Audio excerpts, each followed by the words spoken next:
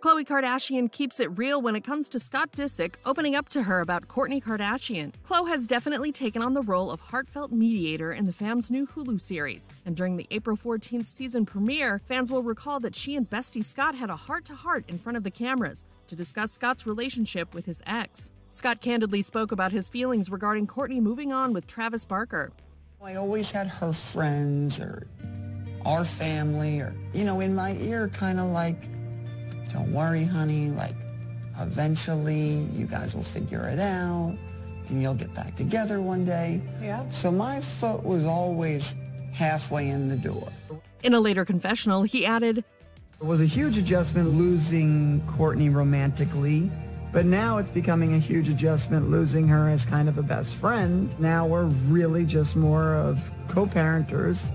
I would say it's probably one of the more difficult things in my life.